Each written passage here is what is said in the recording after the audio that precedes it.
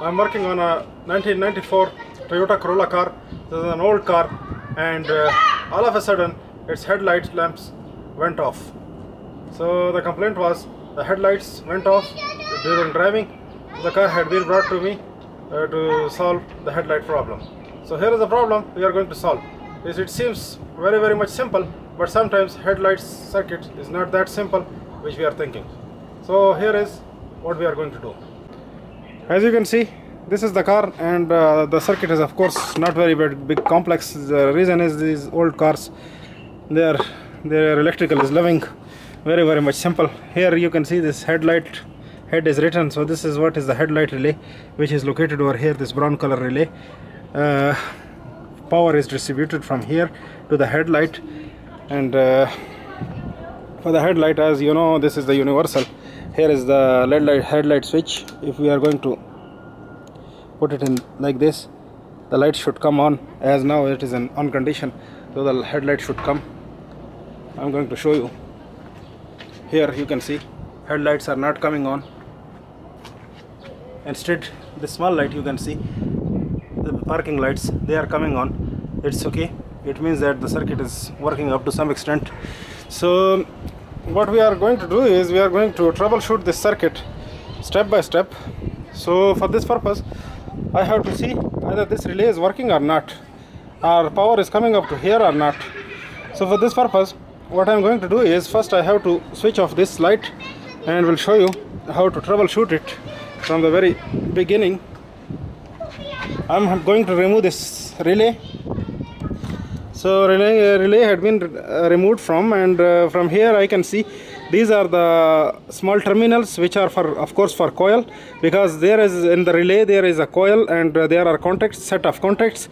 So here are that set of contact, which is of course one contact is over here, 2 terminals, and here is the coil. So this is a simple switching relay from Toyota. So what we are going to do is we are locating these two are the coil terminal, and these bigger one are the spread one are the power terminals. So over here I have to check the power. So for this purpose I have to use my test lamp, and negative of this alligator clip we have to connect to the negative, and we'll see the power here. So I'm getting power over here. The other terminal of course I will not have, because this is a coil second terminal, and here on the power side I have power also, and here will be no. So this is, and now is the very simple test. Is what I have to do is I have to put a jumper cable on the power side, that is. But what I'm going to do is I'm just looking for the coil, that the coil is operating for the relay or not. That I can feel, and I can visualize it using my test lamp. So by this way I have to connect a jumper cable over here, and my test lamp of course to the other terminal. So this is what is my connection setup, you can see. And from here I have to switch on the light, the headlights. So if this light is coming on, means that the relay coil is energizing like this.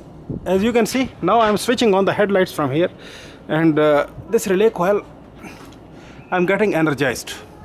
So it means that relay coil is energizing. The very next step should be I have to check for the power.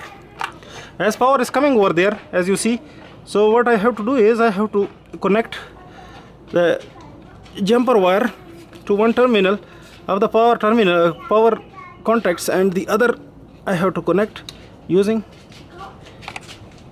this jumper wire. So I shorted these two terminals, which are for the relay power terminals, and of course here I cannot see any lights.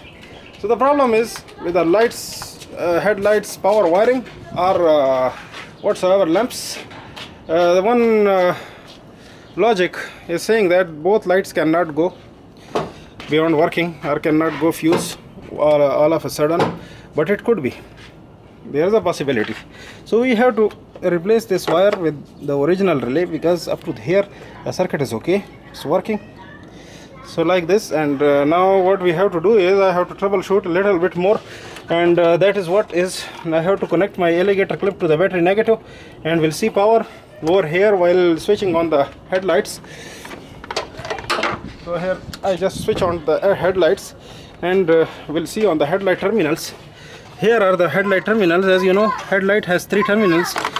This wiring has been changed. Actually, the company wiring is over here, and this is what is the modification, because people are making modifications with cars. So here, this is normally the negative, and light is not coming. Of course, will not be, because this is negative. And the other one I have to check. Here I am getting the light on the lamp terminal. So it means that the 12 volt I am getting over here, and the other terminal I am also getting 12 volt. Means that for sure this lamp is bad, or this negative connection is bad. So this negative connection should be there. If it is cut somewhere, the light will not come on. So I have to confirm for this negative connection is easy.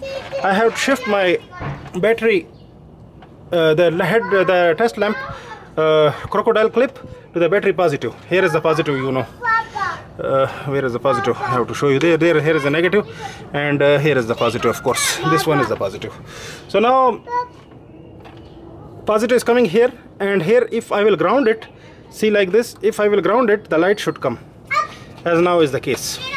On the body I am going to ground it, so by this way. And here I am confirming this wire. So on this wire, if I will connect, the light is coming, means there is a negative connection on this brown wire, which should be.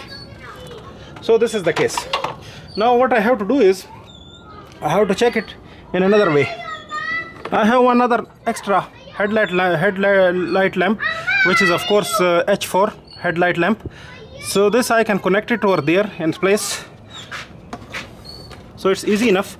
What I have to do is, I have to grab this connection from the light, and as you see, this is the 3-terminal connection, and here in my hand is the 3-terminal H4 lamp. So I have to connect it, this lamp, externally over there. So you can see now the headlamp is switched on, but it is not that one which is over here connected, the original one. This is the replacement headlight which I just connected. I have to show you the switching on and off of this lamp, so that you will be confirmed. From here I am going to switch on off the light. See, the light had switched off, and now light had switched on, and here is the light changing up. So this is what was the diagnostic on this car. So bad headlamp lights. So if we will go to replace those bad lamps, this circuit will come live. So I have to open this headlamp. From here we can open it, and here is what is one clip. I can show you. A wire clip is over here, which is holding this light in, and here is the light which I was talking about. Here if you will see this light, it seems not bad. You can see inside there are filaments injected. They are good, this seems good, but there is some problem with the holder or whatsoever, so the light is not coming on. So what is the solution is, we have to replace these lights. But the problem with this light is, as at the moment I don't have one in my hand. The reason is, what the owner had put it in, I can show you. This is something written as 12 volt 300 220 CPU. So this is what is 300 and 220 watt lamp. He put it in this car, which is way big light. As I'm thinking, normally people are putting 100, 80, 100, and from the company is coming is something 50, 55, 55, 60. That's the standard, and people are normally putting 100, 80, 100 for a big light, good light. But what this guy had done is he put very much big light. So this is what is the problem. We will go for the original replacement, which he did, because the reason is he will like this light, and I think with this dirty light we will not be able to run it with 50, 55, 60 or 100, 80, 100. So that's why he put a big light in. And here is our tiny engineer. You can see he is working with the car. Sometimes he is also making experiments, copying me. At the moment he is doing the same thing.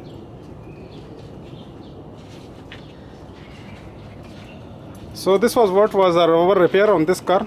It was basic, not very much advanced, but if one doesn't know basics, he cannot do advanced also. So basics also it's a must that we have to understand, and then we have to work. Thank you for watching. Keep on watching, like, subscribe, and stay tuned.